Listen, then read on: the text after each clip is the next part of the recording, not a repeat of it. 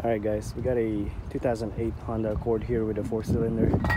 I'm going to walk you guys through how to remove the alternator.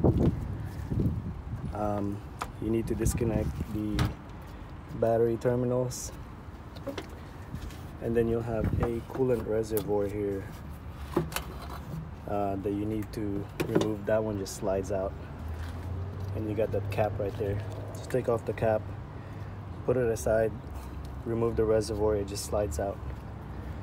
You need to remove the serpentine belt. I have this special belt tool because you don't have enough room right there on the side.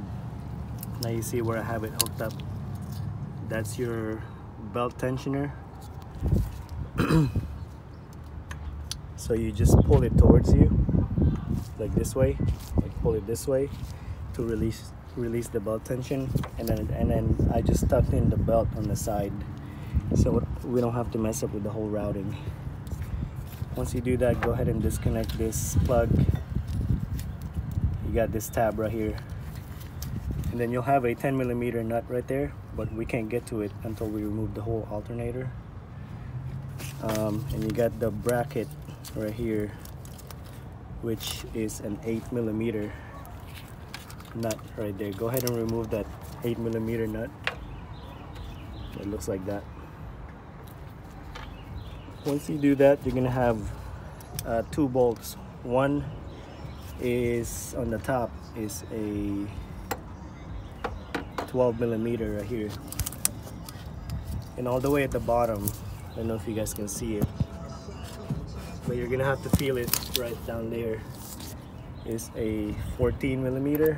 Now this AC line is gonna be in the way, so what I use is a short extension with a short socket. That's the top bolt, this the bottom bolt. Once you remove those bolts,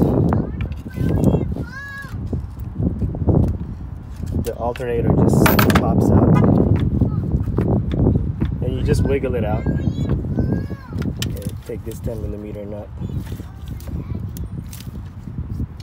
I can't do it with one hand, but anyway, just wiggle it out and it should slide right up.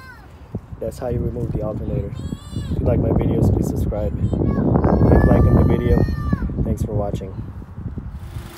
Alright, so we got the new alternator in. It's getting 13.7, which is normal. It should be 14, but I have the AC turned on. It's the new alternator. Yeah, looks like this one is fixed.